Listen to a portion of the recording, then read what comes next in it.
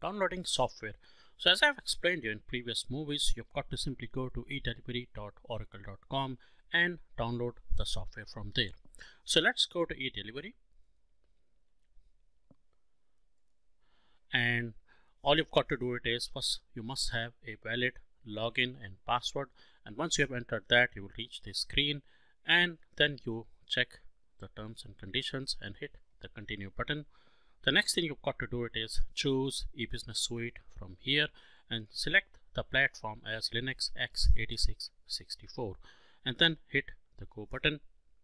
And here you will find a number of software out here, but since we are installing 12.2, so the first thing you've got to do it is you've got to download 12.2.0 software, and subsequent to installing that, you've got to download the software for 12.2.2 and later versions. So in order to do that, simply click on the second link over here and then download the software.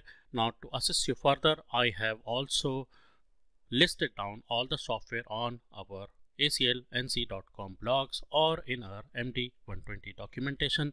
So to start with, the first 3 CDs constitute the staging areas. Then you've got to download the next 3 or 6 CDs, I should say precisely, for Oracle database, and then you've got to download application top, production, and finally vision demo database related CDs. But last but not the least, you've also got to download this EBS one-off patches and Fusion middleware and WebLogic server. A lot of times people just forget about the Fusion middleware and WebLogic server, but that must be downloaded from the website as well. As you would scroll down, you would see somewhere at the bottom over here, you can see that the WebLogic server and Fusion middleware. So simply download the software and create a staging area. I have done that. I have downloaded all the software in my folder over here. So let's just go to the folder,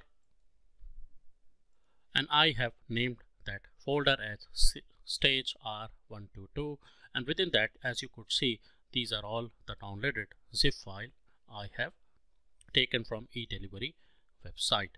So simply do that, and then as a next step, we've got to create the staging area, which I will show you in the next movie.